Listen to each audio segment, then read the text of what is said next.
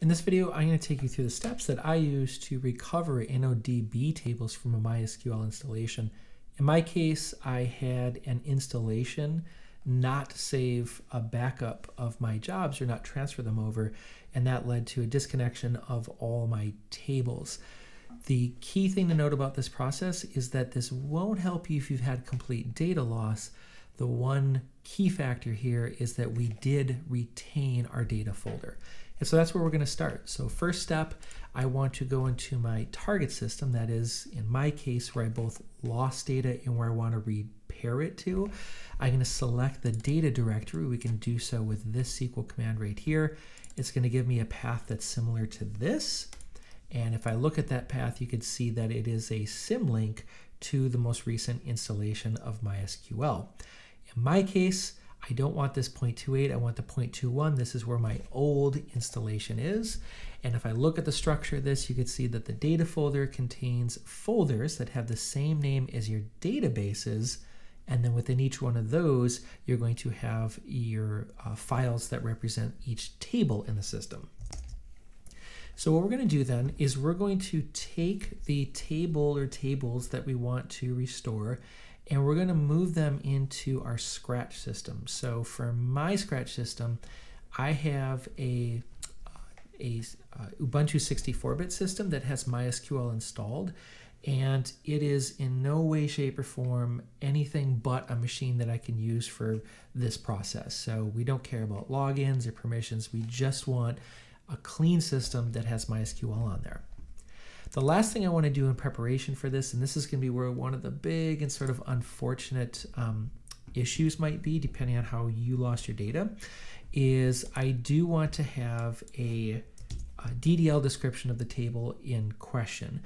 Now, in my particular case, I had more data loss, which means to say that I actually had backups of my database structure and some data.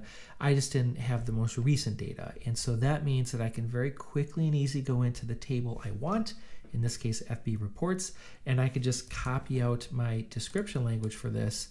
And I'm just going to paste it here quick, which we'll use in just a moment. If you don't actually have the document description, I'll talk about a possible workaround in just a second. But for us, the first and most important step is to move this file into the location that we're going to use as our staging ground. Let me actually get rid of some of the old files here, and let's just move that file over. So FB reports is going to go to the documents folder of my Scratch system. So at this point, we're ready to go into the command line.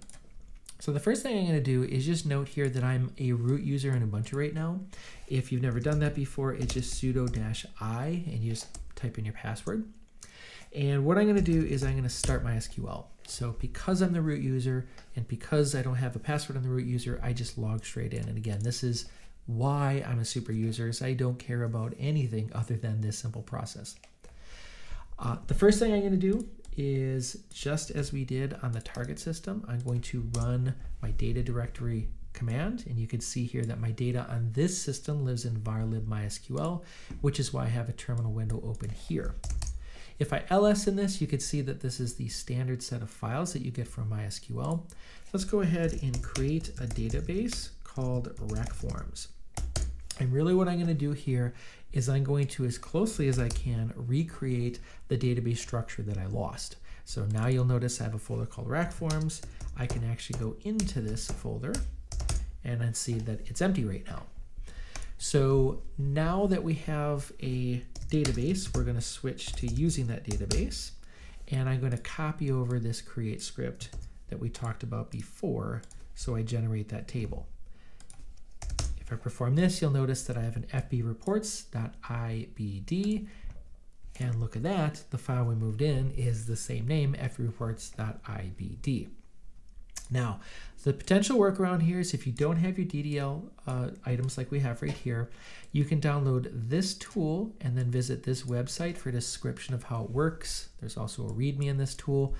But effectively what you're going to do is run this tool and point it at one of your IBD files, the one that you want to restore, of course, and it's going to give you a representation of what that table is. In other words, it'll have your table name, it'll have the fields, the types, and other various properties. And what you'll have to do is you'll have to translate that output of that program into a simple script like this right here.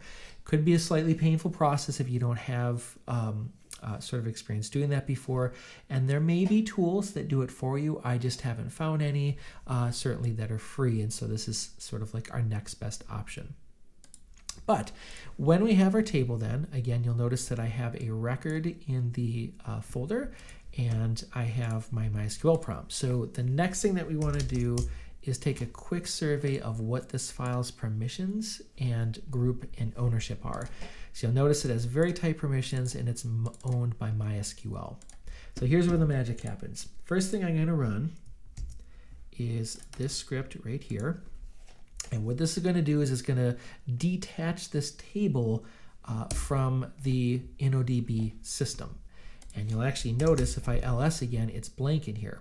And that's okay, because what we want to do is we want to copy in now sort of stealthily our new file. So I'm going to copy that file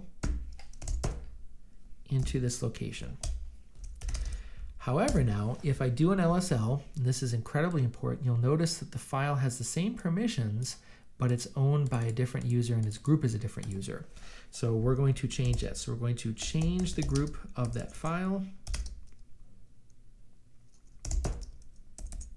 to MySQL, and we're going to do the same with its ownership. So change owner.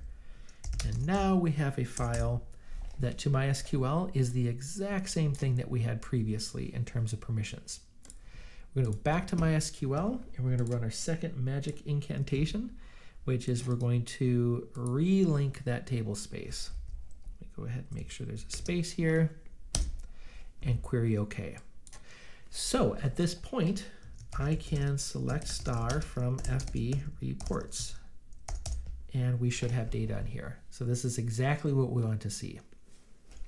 At this point then, we're going to export our data so we can import it into our target system.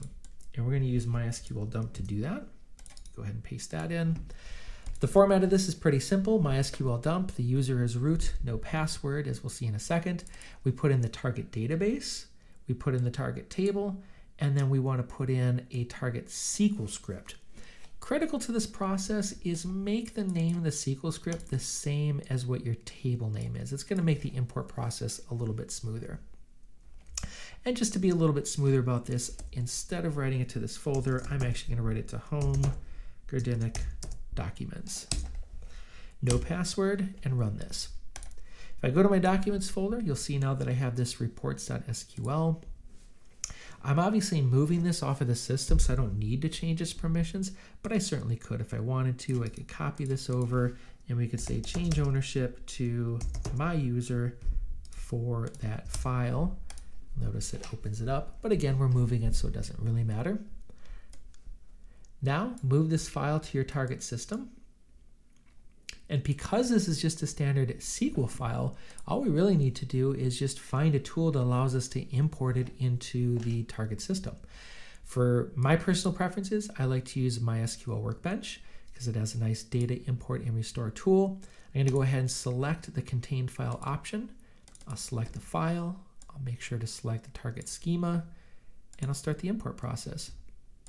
You can see here that it's finished. And I should say that in all the tables that I've done this to, which is about 10 or 15 already, I haven't had a single failure so far. This just generates standard SQL that imports beautifully into the system.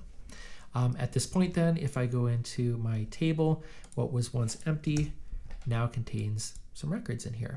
So all is well.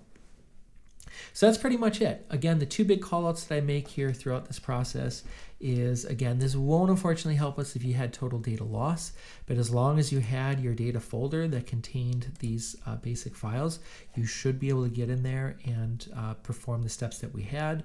And then finally, I'd also call out that the process of changing the ownership in user is really, really important. This kind of failed every time I did this if I didn't do this. So it's really important to make sure that these files are sort of the exact same when we perform our little swap routine.